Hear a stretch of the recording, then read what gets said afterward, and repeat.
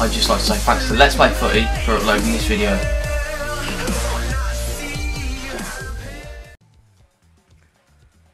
What's up guys, Ben here and welcome to a little bit of a hybrid squad builder I've got for you today.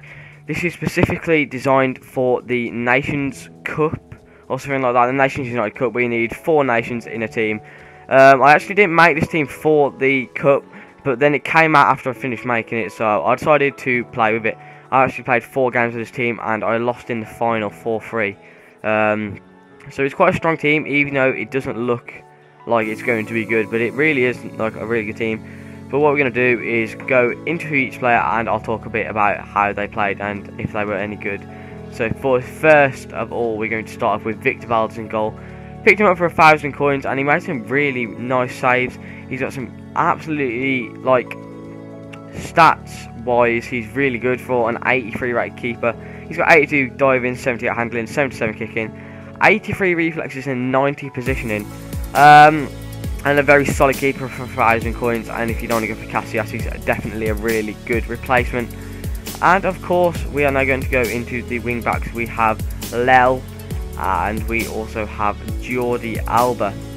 Now, we'll start with Jordi Alba, a really solid player. He's got 3-star skills, 3-star weak foot, 4,200 coins, and he is a solid player. 92 pace, 68 shots, 76 passing, 82 dribbling, 79 defending and 68 heading. I picked him up with that Sentinel card on, which will get him up his defending and heading stats, and he is a really good left back, one of the best in the game in my opinion. And the left back is this Christian Lel, who I picked up for 1,500 coins in the Bundesliga, and he was really good as well. 1 goal in the 4 games for a right back isn't bad. High attacking, medium defensive work rates, 6 foot tall. He has 83 pace, 56 shots, 69 dribbling, 69 passing, even 67 dribbling, and 73 defending. A really good player. I suggest you go and try him out if you're going to build like a silver BBVA or just like a German team. He's quite a good right back in that position. Centre backs, first of all we're going to go with Murillo, and then we're going to go with Mascherano.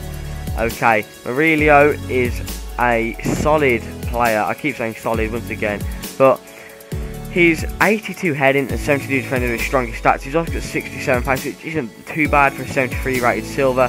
500 coins, just kind of got him for the hybrid, only chemistry reasons, but he played quite well. Not the fastest defence, but he managed to do like quite well against defenders. Mascherano here, 2 goals in 4 games for a centre back, not bad. 70 heading, 85 defending, 68 passing, 68 pace, 74 passing, 60 shooting and 66 dribbling.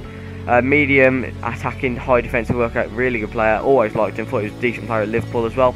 And only 1,000 coins, so a very cheap defence line and a very solid one as well.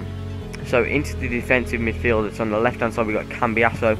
On the right hand side we have Diop, and Diop has a bit of a cracker on him on the odd occasion, not all the time with his 6-2 shot, but sometimes if you get him in the right position at the right time, he can smack it into the top corner, which I believe is what he did for his one and only goal in the 4 games. He also picked him an assist. 350 coins, you're going to get 68 pace, 62 shooting, 70 passing, 67 dribbling, 78 defending, and 77 heading. So good defensive stats and pretty decent all other stats. Cambiasso is an absolute beast, really good player in real life as well. Getting quite old now, how old is he? 33. 62 pace, 71 shooting, 77 passing, 72 dribbling, 78 defending and 75 heading. He's got 4-star weak foot and 2-star skill moves. 1 goal, and that goal was an absolute strike, topping right to the top corner, and a very good player. Central midfield we have Guarin, who didn't actually, but oh my god, he did. 1 goal in the 4 games with 5 assists as well. And he's 1,200 coins, high attacking, medium defensive work rates. He has 78 pace, 82 shooting, 82 passing, 83 dribbling, 76 defending and 78 heading. I believe, was it right that he was one of the highest overall stats if you added them all together in the game, which was quite a good stat, and he played really well. He wasn't the best, but he wasn't the worst. I kind of enjoyed using him, but I probably would prefer him to be in a more defensive position than an attacking midfielder, even though he's playing centre mid, but he kind of was the attacking midfielder in this formation. Okay, so on to the wingers. Left wing got LAVEZZI, right wing we have Niang, so kind of like a budget versus an expensive. Most expensive player on the team got LAVEZZI for 27,000 coins, 1 goal in the 4 games and 4 assists, 4-star weak foot, 4-star skill moves, high attacking, medium defensive work rates, 88 pace, 88 dribbling, 77 shooting and 74 passing. A very, very solid player. Well played. As you can see, he doesn't score a lot for anybody at all. If you look at the last kid who had him, he had 44 games with him for 3 goals scored. And left wing is an awful record, but for me he did quite well. Got down that left wing quite a lot. But Niang also played well. He only didn't get any assists, which is a bad thing, but he did get 1 goal and 4 4-star skills, high work rates, 86 pace, 81 dribbling, 69 shooting and 70 heading. Only 550 coins. I know, I just wanted to try him since the start of the game really, because he looked like a bit of a beast. And of course, to finish off the team, Palacio up.